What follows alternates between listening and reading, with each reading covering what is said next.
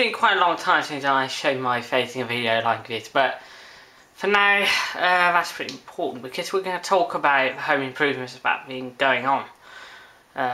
In all of this time, I've never talked about this before or made any live video, so let's have a look at what was going on in this video and then talk about what will change later down the line in our video. So let's first go downstairs without any further ado, because that's where the most things happened until now. So there we go with the bench, the chair and the desk and eating table there. Actually it used to be the other way around with the bench and the chair going in that corner there. So it's a bit of an inversion. And this desk used to be in another room. That room will become Mummy's bedroom. See you all later. Right there, the micro set, which is currently just used as a radio and a CD player with all the CDs right up top. And Mummy's steel sewing machine that has worked since the 1950s presumably, maybe even longer. They don't make stuff like this anymore, let me tell you that. The equally timed space heater right there is gone. There is still a little trace of it, which is this little bulge that's just a hole that's been sealed up. In its place there are two radiators, one right there and one big one behind the couch. That's by the way piece I used to make when I was really young. Right in that corner that is a TV, and below there the DVD player. The reason we use a separate DVD player now is because the micro set is still at the other side. Right there's a TV converter box, a cable box, and it is connected through this long HDMI cable to the TV. However, the micro set doesn't use HDMI, it only uses a composite video output, and extending that over this long a distance is really going to cause some quality loss. So instead we've got a separate second-hand DVD player connected via this card cable. Just zoom into the port there, just in case some people might be from the US or other countries where they don't know the card at all. And it does work very well. This kitchen door used to be a large gaping hole, but now this door actually came from the stairs. When these stairs were placed in the early noughties, it was the case that they just put the door from the kitchen there. It's a new door has been installed, and right here's actually a pretty weird thing.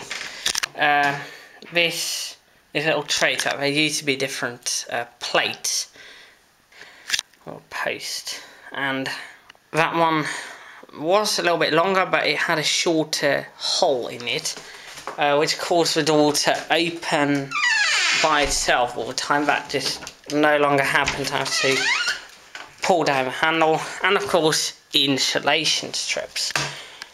There's also quite a bit of insulation under the floor and also on the roof. I can't show you that because that's all hidden away, and by revealing it would actually break it. And another strip right here. This yellow door, which has a new paint layer, houses that room where the desk that's right there used to be. I'm not going to open it up because that's going to be Mummy's bedroom again. Right now upstairs, this cupboard used to not have a hook on it. I just mounted that on myself. And at that second-hand store while we're at it, we also bought this mirror. Very nice, beautiful mirror that I installed by myself as well. I did take a couple of attempts, but it does look gorgeous now. And another thing that I have changed is this standby killer here. The old one had 6, but I brought that downstairs because of cable box, microset, laptop, monitor and printer, and a sewing machine needing their own outlet. And this 3-port one came from downstairs. I just brought it up because I didn't need that many here. This is for charging my iPad and earbuds, my 2-way charging brick, the cassette deck, all the turntable, I could just swap those over, and the monitor, which is the only thing I'll really be plugging in here forever until I move out. This one can actually be unplugged and I can plug in the turntable and the cord from vinyl to tape. Of course, I found also in the olden days it used to actually be moved around a lot from the bedroom to here, and right now this has got its fixed position. It's going to stay here maybe until next summer. These windows used to be single layer glass with only one corner of that one being able to open and close. It was a pretty small one as well. Now everything about that has been changed.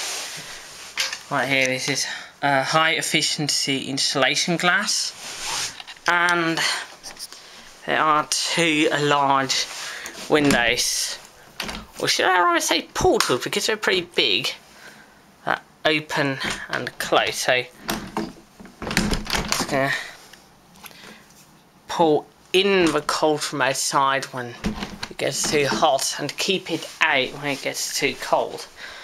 So right now it's nice and comfy, 18 degrees saying here, as you can see on this thermo hydrometer.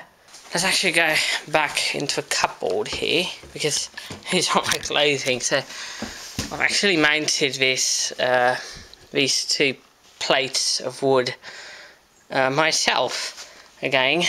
Yeah, pretty handy. So that is that. I've got quite a bit more room for my clothing. So that's where I'm going to leave it now. Again, I'm going to talk about what will happen next. The next video. See you then. Bye. I hope you've enjoyed this video. If you do, please give a thumbs up and share this video with all your friends, and perhaps consider subscribing to my channel. Thank you, and I'll see you next time.